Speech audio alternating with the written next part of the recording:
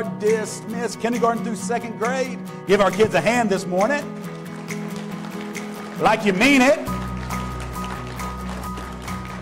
Now, of course, here at Grace, you know, we have, during the worship service, we've got nursery for you if you'd like to use that. Also, we have children's church at this time. But I'd like to occasionally remind you that all children are welcome here in the sanctuary. Amen, church? Listen, how many of you would like for your family or for you to be blessed? Raise your hand. Okay, some of you don't want to be blessed. That's cool. I don't understand that. Okay, not sure what that's about. Of course you do. We would all love to see our families to be blessed. But when you look at families today, is that the word that you think of? Blessed? Maybe you think of stressed, struggle, barely getting by. And listen, admittedly, there's a lot more struggles today maybe than in years past. We've different things. There's so many blended families, right? And which can be a blessing. But when you're raising your kids and raising her kids and we're raising our kids, and then there's exes, that can cause a lot of stress, right? Or maybe even a single parent, single mom, you're the only one to carry the load, and that can be overwhelming at times. There's some ladies in here, you're married, but you're functioning as a single mom because, let's be honest, you're the glue that holds that family together, and it can be overwhelming at times. So what we're going to do is we're going to let God's Word speak to us this morning, and we're going to be, if you're in your, go ahead and turn to Matthew chapter 5, but when Jesus taught on the Beatitudes, and we're going to take a couple of these, and we're going to apply them specifically to the family. Now, maybe you're here this morning, like all our guys back there in the corner. What's up, guys? Maybe you're here this morning. Don't look at them. Amen. Listen, maybe I'm never coming back. Listen, maybe you don't have a family yet. Listen, it's good now to understand what you need to know for when those blessings come later in life. Maybe you're at the stage right now where your children have already grown up and flown the coop and left home. Listen, every principle that we're going to talk about this morning applies perfectly to us as individuals, as families, and as a church. But we're going to zero in and we're going to focus this morning on the family. And the reason why we're calling this series Bless This Mess is because we have to acknowledge that none of us are perfect. Amen? Hopefully we're being perfected by the power of God, but none of us are perfect. And if you, right? And all of our homes, all of our families sometimes are a little bit of a mess. A little bit of a mess. So our main verse this morning, look in Matthew chapter 5. I'm going to start in verse number 6.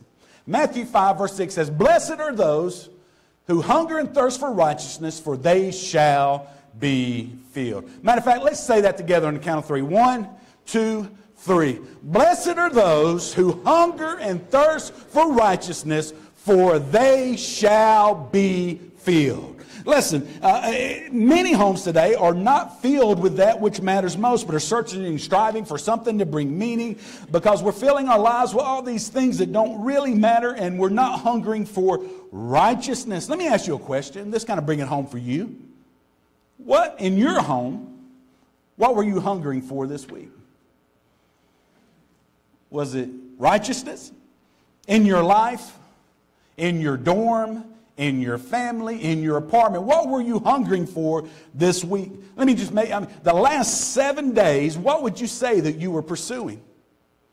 Really, pursuing. Some of you, if you're being honest, you're like, I was pursuing quitting time all week and ready for the weekend to get here so I could relax.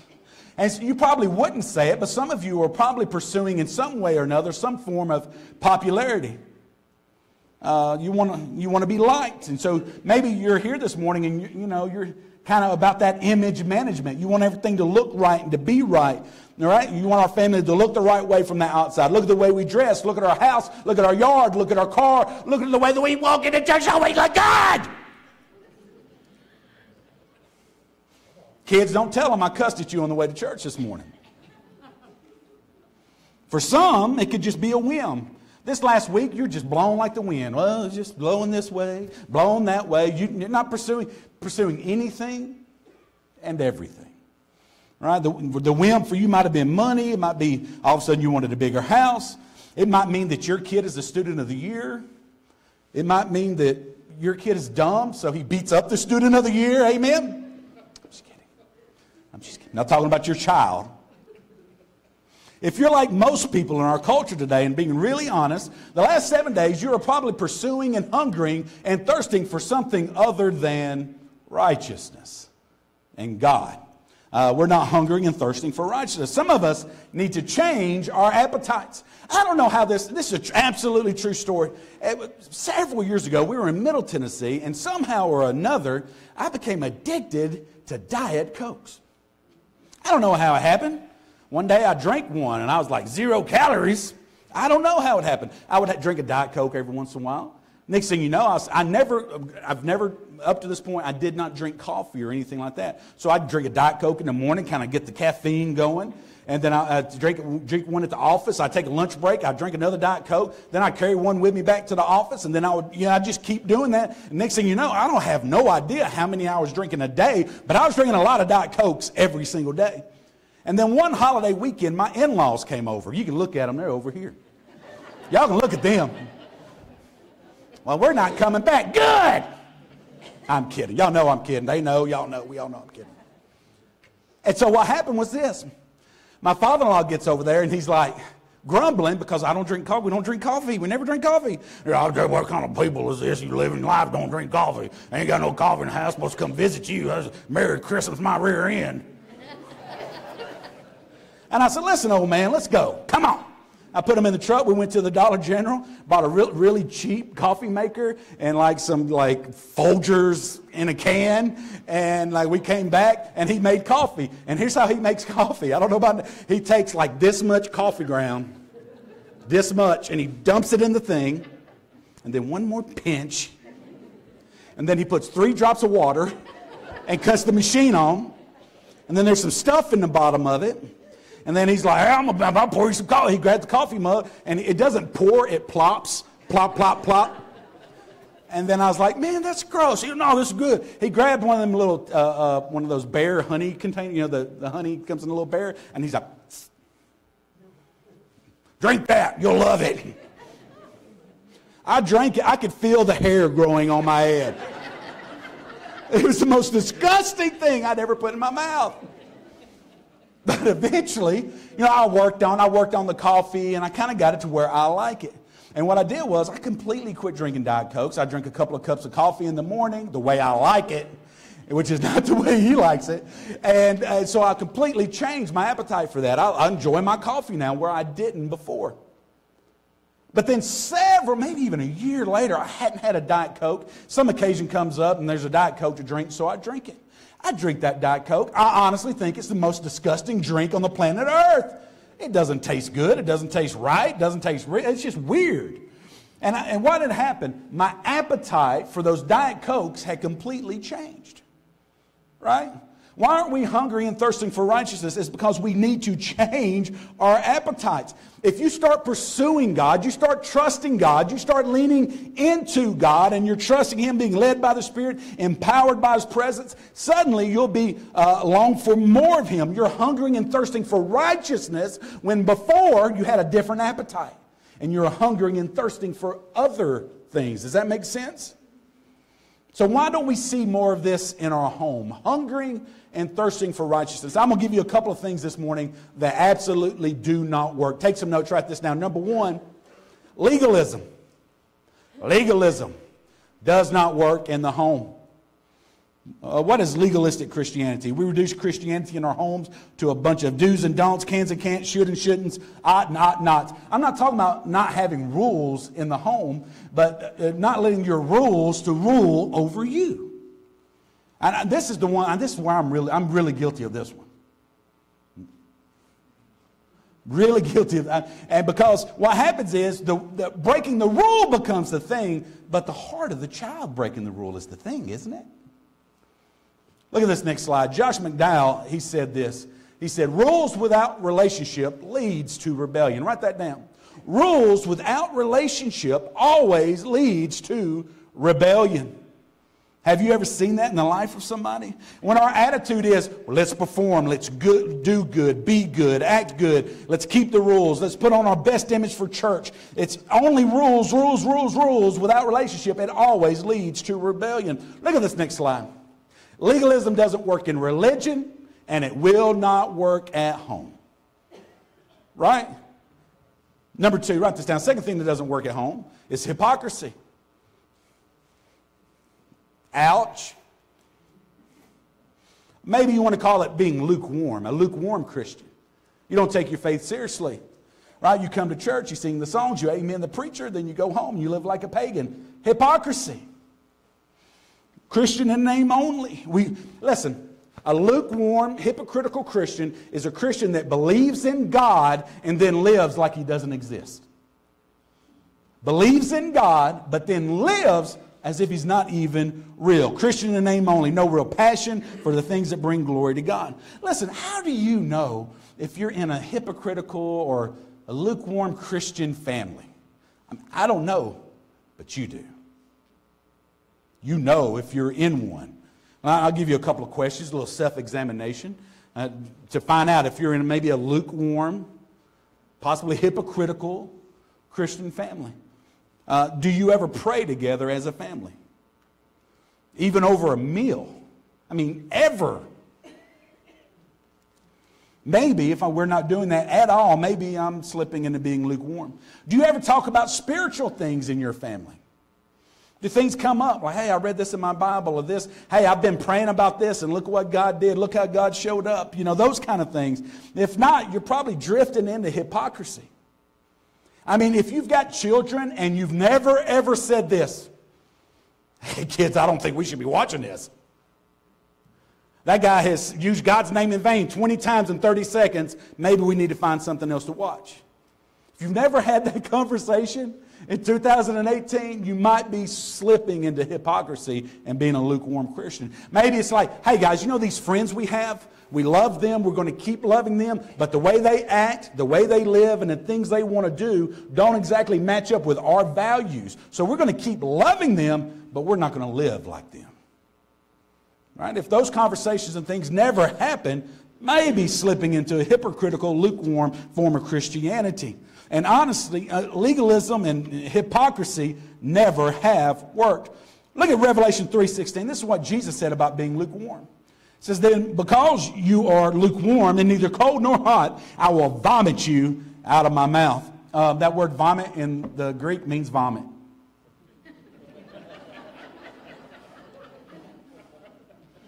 There's your theology lesson. So what do? That doesn't work. Legalism, hypocrisy doesn't work. What does work? Write this down. Jesus in the middle. Write it. Jesus in the middle of what? Everything. Jesus in the middle. Why don't we we don't want to just be a Christian family name only. We want to have Jesus in the middle of everything. Unfortunately, around 80% of our country at any given time are saying, yeah, I'm a Christian, yeah, we're all Christians, yeah. Right? But what we want to say as a family, if we're not being hypocritical, if we're not being legalistic either, what we want to be able to say as a family, no, it's not like we're just Christian in name only. Jesus is the center of our lives. Our home is characterized by the fact that Jesus is in the middle of it at all times. Scripture doesn't say, blessed are those who believe in Christ when it's convenient. Right? It says, blessed are those who hunger and thirst for righteousness. If we don't, we need to change our appetites. I love the way David put it. Look in your notes at Psalm 63 and verse 1. He said, oh God, you are my God. Early I will seek you. My soul thirsts for you. My flesh longs for you in a dry and thirsty land where there is no water. I mean, let's just check out that language. There's nothing in there about when it's convenient. Right? It's just every bit of me wants you. I want you. Imagine the silly things that we put in the place of God. Oh, popularity, you're my God. In a dry and thirsty land, I search for you. Oh, success, you are my God. In a dry and weary land, I search for you. Right? Oh, money, you're my... It sounds ridiculous, doesn't it? But yet our lives kind of show that that's what we're actually doing. What do we need to do? Write this down. We need to help your family see who God really is. Who He really is. That He loves you, that He's approachable. Listen, and dads, especially dads, I want you to hear me, especially if you have daughters. You need to understand the research really bears this out. How your daughter views her relationship with her dad will have a huge impact on how she views her relationship with her Heavenly Father. I know, it's too much, isn't it? That's a lot of pressure. It's a fact. Right? And so if you have a legalistic, mean-spirited relationship with your daughter, guess what? She's going to think she's serving a legalistic, mean-spirited God. Right? There's a lot of research out there. I won't go into it. But in many ways, how your children view their relationship with their father is a direct correlation to how they view their relationship with their Heavenly Father. You need to help your family see who God really is, that He loves you. He's approachable. You can go to Him for anything and everything. You can approach the throne of grace with boldness, and He's involved in everything that we do. You want to create an environment in your home where your kids want to talk about God. Not that they have to, but they want to. So how do you do it? Right? You're like, oh man, that's a lot. Thanks. I don't even know where to start. Listen, I'm going to give you 3 very practical ways to do it. These aren't even original. Okay, how can you do this? How do you create a hunger and thirst for the things of God in your family? Number 1, write this down. Include Jesus in your daily talks. Jesus needs to become part of your conversation in life. Never talk about God. Never mention God in your family. There's something wrong with that. And so if you don't, it may seem weird and seem like you're forcing something in. What do I mean by including Jesus in your daily talks? You're driving down the road with your family and the sun is setting and it's awesome and it's beautiful. And instead of saying, dude, that's an awesome sunset. Right? You say, dude, that's an awesome sunset that God has blessed us with.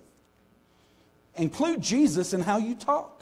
Right? Isn't God being good to us? Look at this. Did you see this? God, just bring Him into the conversation. Even with your wife, if you're trying to make a decision and you're like, well, I don't know if we should do this or not. You know, here's the pros, here's the cons. What do you think God wants us to do?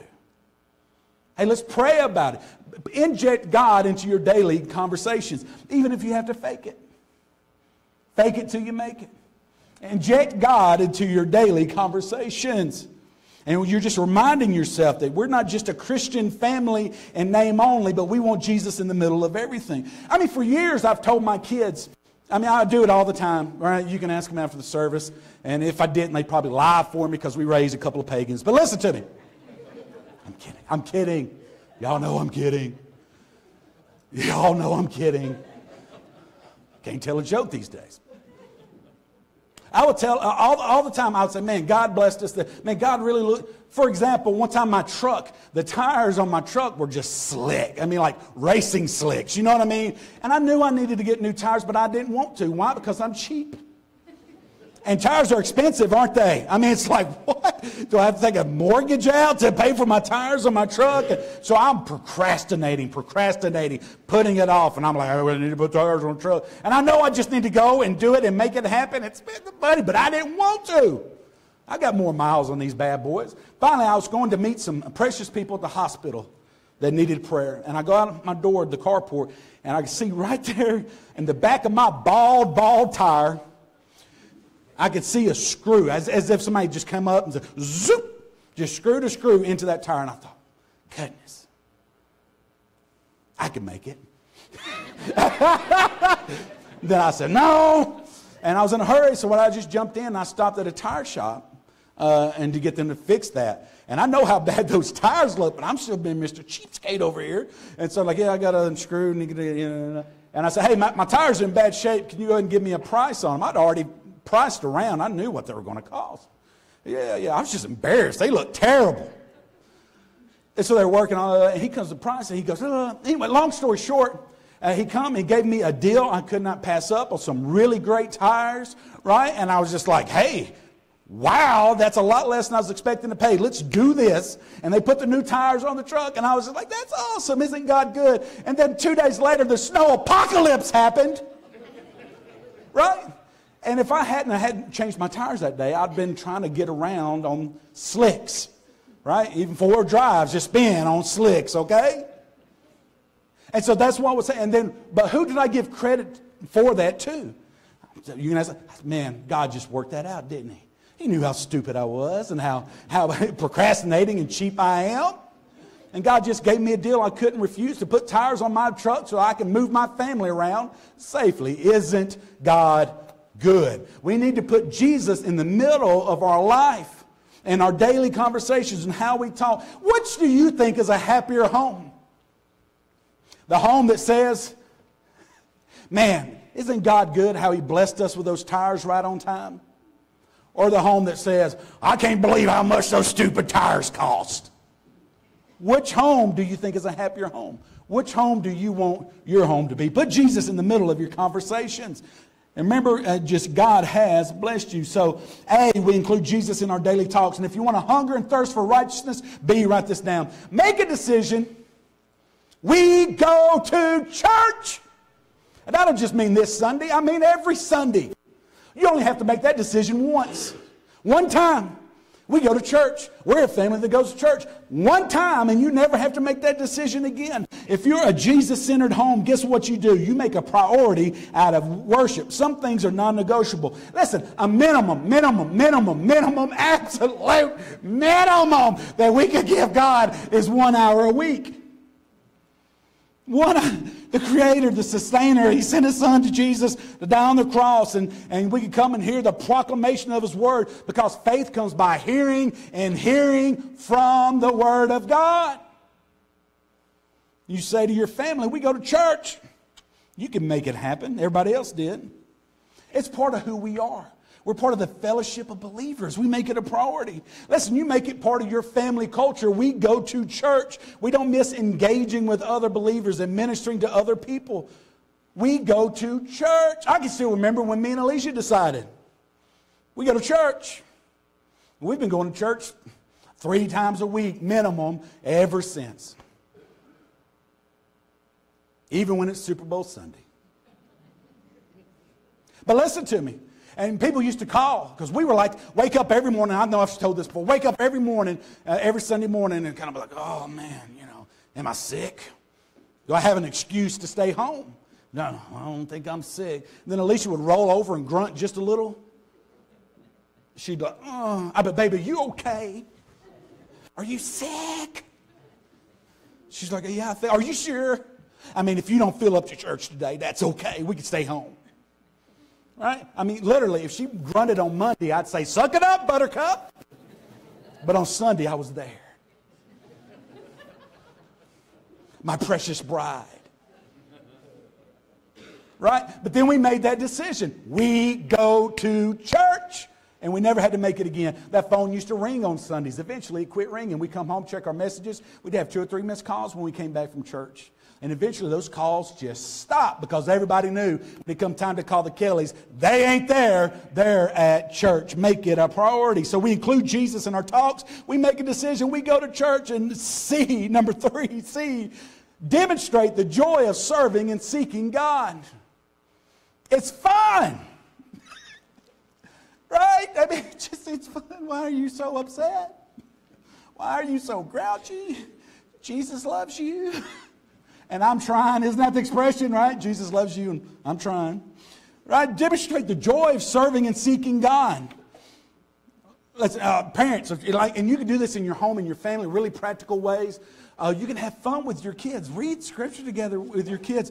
Our children's ministry team on Wednesday night, they do an amazing job with our kids. So if you're not bringing your kids on Wednesday night, you're just missing out. And one of the things that they have for our kids are these make it stick things. And you can always go on if your children are involved in ministry here, go to Grace, get on Facebook, go to the Grace Baptist Children's Department Facebook page and join it. And this is one of the things that you'll always see is this make it stick. And this is just a practical, handy something to put in your hand to give you ideas how to make doing life with Jesus in the middle fun with your kids. And it always has different things that you can do. I just in the car, hanging out, at dinner, and all those things. And oftentimes it has some little game to play, some little idea. One of the things I heard recently, if you've got small children, you need to do this or you just don't love the Lord. Amen. I'm kidding. But listen, take some popcorn.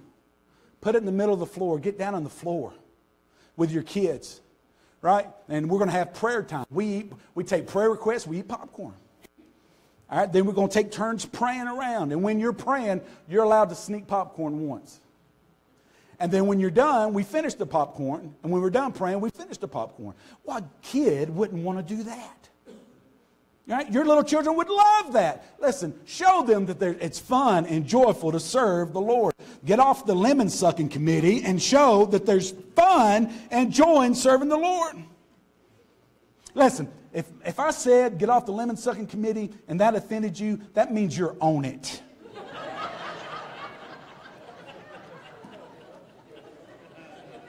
Is he talking about me? Yes! Listen, raise your hand. A little survey time. Who thinks it'd be a good idea for children to read the Bible? Everybody. Listen, if you want your children to read the Bible, you need to read the Bible. You want your children to have a quiet time? Mom, you better have a quiet time. Dad, you better have a quiet time. I mean, listen, if you do it and it's part of your family culture, you probably won't even have to ask them to do it. They'll just start doing it automatically because they've seen you doing it. It's just what we do as a family. When you decide we're going to church, guess what? They won't ask on Saturday night, are we going to church tomorrow? They'll know we go to church. When they get up in the morning, they won't ask, should I read the Bible? They'll know that we read the Bible. It's just what we do. Here's the thing. I heard a preacher say this. I thought this was so good. I wanted to share it with you guys. Look at this next slide. We don't have to tell our children to be good when we're already seeking the one who is good. When we're already pointing their hearts towards the one that is good. I don't mean that the kids are going to be perfect, stay out of trouble, or any of those things, but we don't have to tell them to be good when we're already pointing them to the only one who really is good. Matthew chapter 6, verse 33 says, but seek first the kingdom of God and his righteousness, and all these things shall be added to you. Again, our verse this morning, Matthew chapter 5, verse 6, look at it.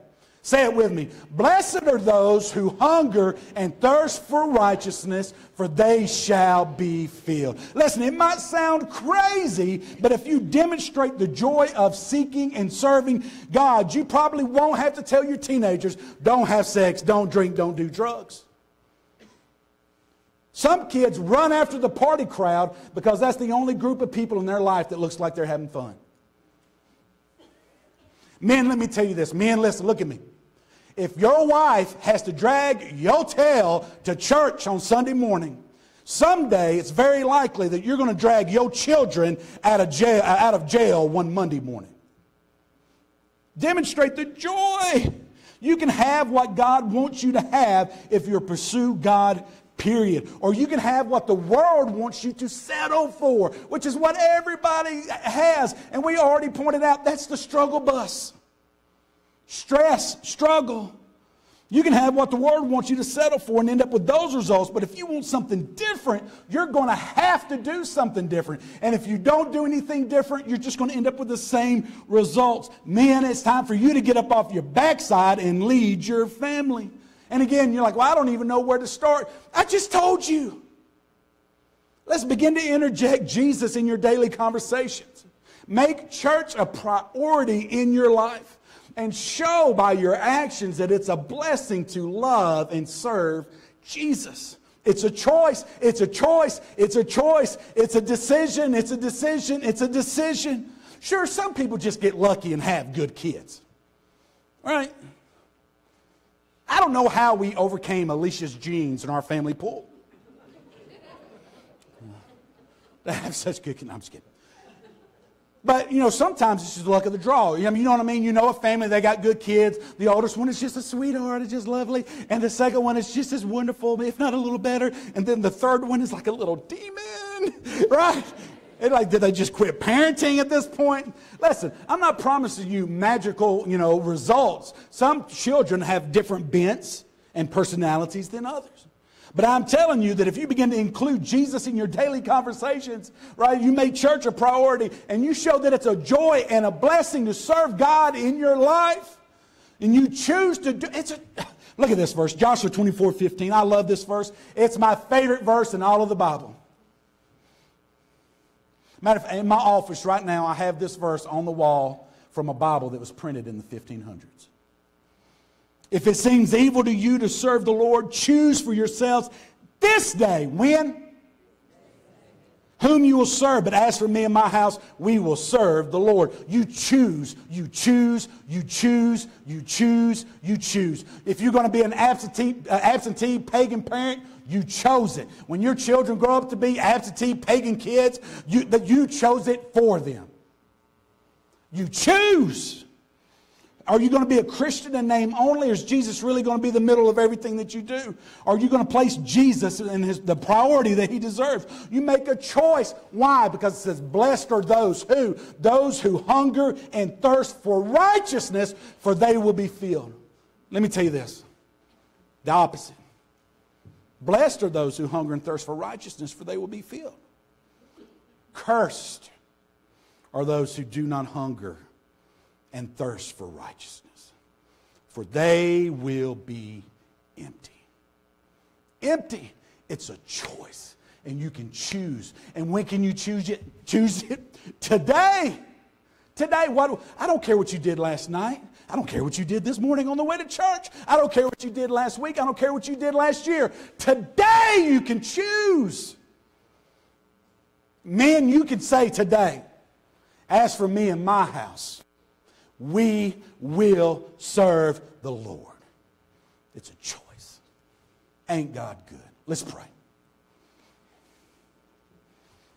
Father, we just pray that your Spirit would just lovingly convict our hearts, that we won't just blend in with the world, God, but we'll have Jesus in the middle of our lives in a very real way.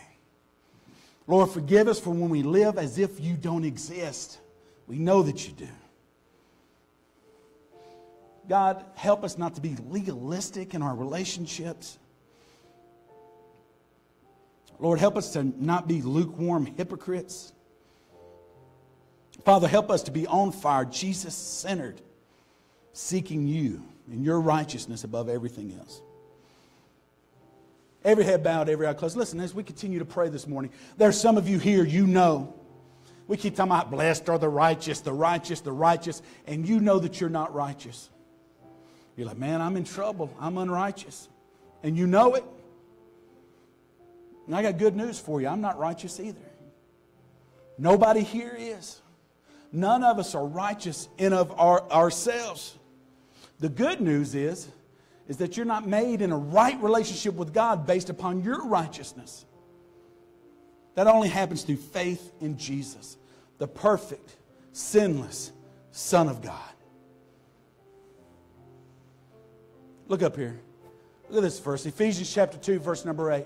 It says, for by grace you have been saved through faith, and that not of yourselves. It is the gift of God. By faith our sins are forgiven. That's it. By faith you can be made righteous. And when your sins are forgiven and God makes you righteous, He'll come and live in you and empower you and strengthen you to live a life that's pleasing to Him. But without Jesus, it's impossible. You can't do it. I can't do it. Nobody can do it. And there are those of you here this morning, right now, you hear me, you see me, and you know that God is calling you to a life of righteousness. To step away from your sin and to trust Him as Lord and Savior. That's why God brought you here this morning. That's how good He is. He brought you here for this moment so that you can trust Him. Again, the Bible says, choose this day who you're going to serve. As for me and my house, maybe you're like, I'm just a kid. I'm a teenager. I don't have a house. As for you and the little 48-inch square that you stand on, where my feet stand, I will serve the Lord. You need to trust Jesus to forgive you of your sins. Jesus can never be the middle of something He's not a part of. Trust Him. Let's pray again. Those of you that, this morning, you know that you want to call on Jesus. You know you need to be saved. Every head bowed, every eye closed. No looking around. Those of you I want to be saved. I call on Jesus. I want Him to forgive me of my sins. Slip your hand up all over the sanctuary. God bless you. I see you. God bless you. God bless you. God bless you. Choose this day right now. Who else? Let me see it. God bless you. Maybe you need to pray a prayer like this. Just admit that you're a sinner. Say, God, I'm a sinner. Just humble yourself. Be sincere to God. Say, God, I'm a sinner. I do dirt. I do it on purpose, but I want you to forgive me. I want to turn from my sin, and I want to turn to Jesus. I want to put Jesus in the middle of my life. Tell him, say, God, I've been in the middle, and it hasn't worked. But I'm trusting you to save me. I'm asking you to save me. Tell him. He'll save you. Tell him, say, Father, I'm trusting in the death, burial, and resurrection of Jesus for my salvation. Nothing else. The Bible says, believe on the Lord Jesus Christ and you will be saved. Tell him, Lord, I believe. Call on him.